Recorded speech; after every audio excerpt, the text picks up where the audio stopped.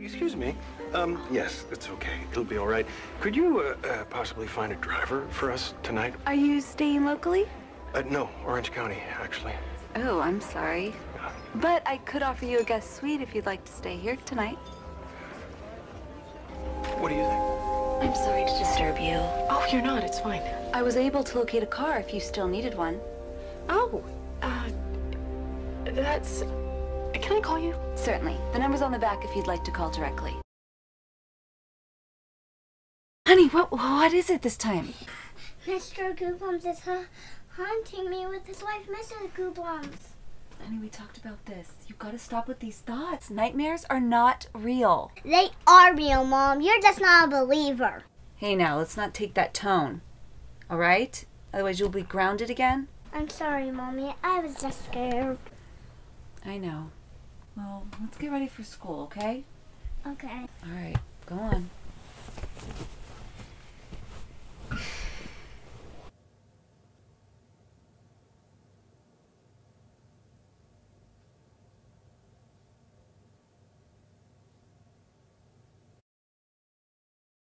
Please, why are you doing this? I want the little girls. What little girls? What kind of pervert are you? I don't know what the hell you are talking about. We can play these games all you want. You really don't want to do this. Oh, God. You're so stupid. How's that?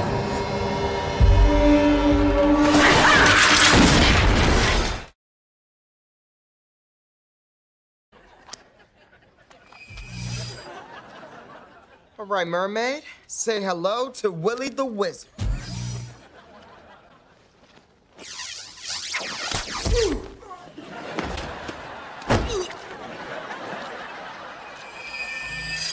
Why, Willie, why?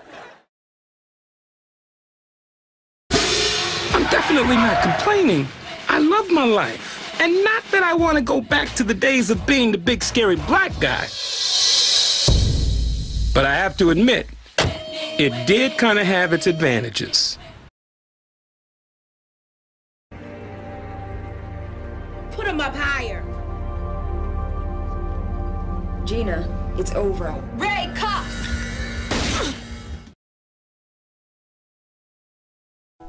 Mommy, I stood up to my nightmares. I'm not afraid anymore. You and your imagination. They were real, Mom. I know, sweetie. Hey, you know what? I am really proud of you for standing up to those nightmares. I love you, Mom. Oh, I love you too, sweetie.